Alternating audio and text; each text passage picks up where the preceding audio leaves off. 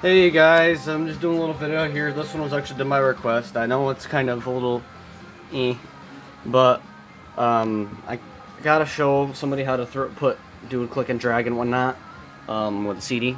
So just bear with me here. And yes, I'm listening to Green Day, but alright, well, first things first, need your CD, so give me a sec here so I can open it.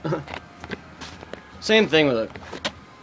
I gotta show you how to do it with iTunes and everything, so let's choose maybe a blue. She'll like a blue. Just because I figure it's nice. Alright, so here we go. First things first. Okay, hold on a sec here. Let me turn up the brightness so you can actually see it.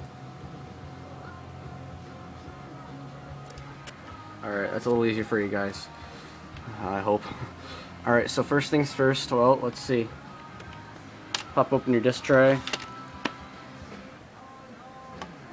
Take your disk. Set it in there. Close it. Give it a minute.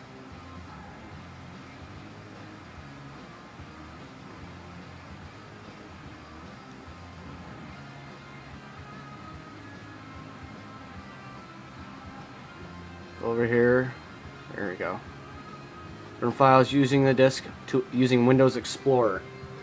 Not Windows Media Player, but Windows Explorer. Hold on. If it'll autofocus. Come on. Autofocus is not working today for some odd reason. Hold on.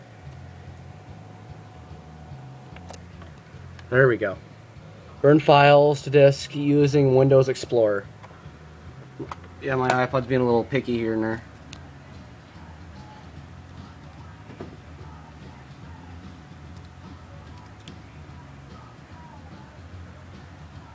See, it says like a USB flash drive. It's already set up, but it'll have to do it on yours too. But hit that. Give it a minute. Formatting. It's gonna format it. It's a little dark because, well, let's see. Okay, 702 megabytes. You click this, open folder to view files. And then I'll just go like this. For example, my buddy's got an iPod here, so he's got a bunch of One Direction. I'm gonna burn him a One Direction CD later eventually. I hate One Direction, but I did it just for him. He's got about 40 songs in there. Click and drag those into here. 34 songs. 115 megabytes. It's more than enough to fit 40 songs. So it's gonna take a minute here.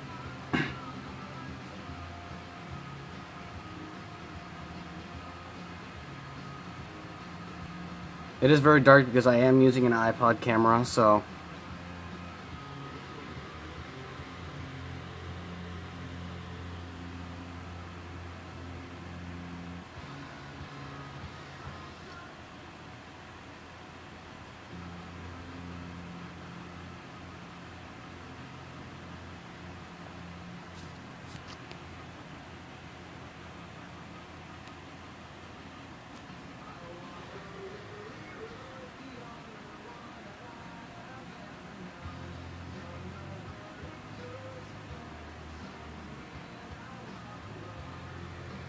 yeah, see, it's doing its thing like it should.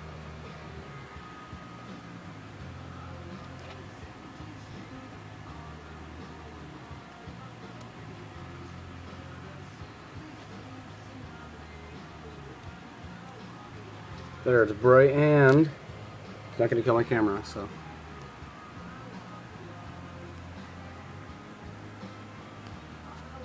Okay, and you just go like this. Open up iTunes.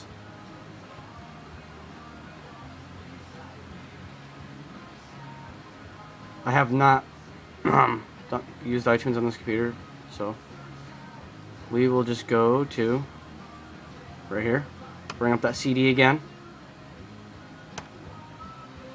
and go like this, new, folder,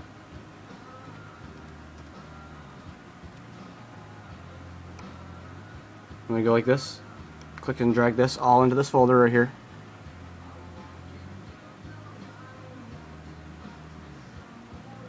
Didn't take long at all. It takes very little time to go from the CD to the folder. So we'll go like this, minimize this, and then delete all these songs off of here just like you would a flash drive. Then you can eject that. If it'll eject, come on.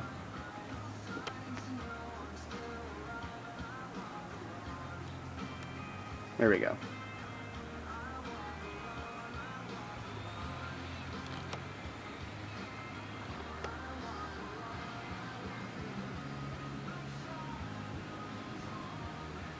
It'll say preparing to eject. Give it a minute. It's gonna spin for a minute here.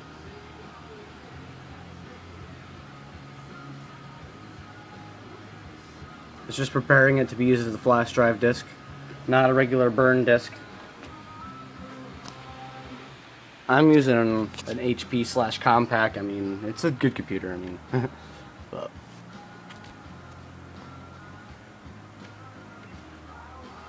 Well, aside from that, we'll go back to that here. Go back into iTunes here. You know this. I got Windows 7, so I could just go like this. See, now it ejected, and you just pull that out. All them songs you took from this disc will be right there in that folder that I just created. I'm gonna go like this to make it a little easier for myself. Bring this up. Go like this. iTunes takes up about a half a screen, so. But you can just go like this.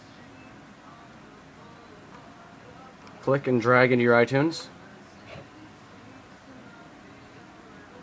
and then there's all your music. For example, I got 3 Days Grace Riot, which I'll play right here.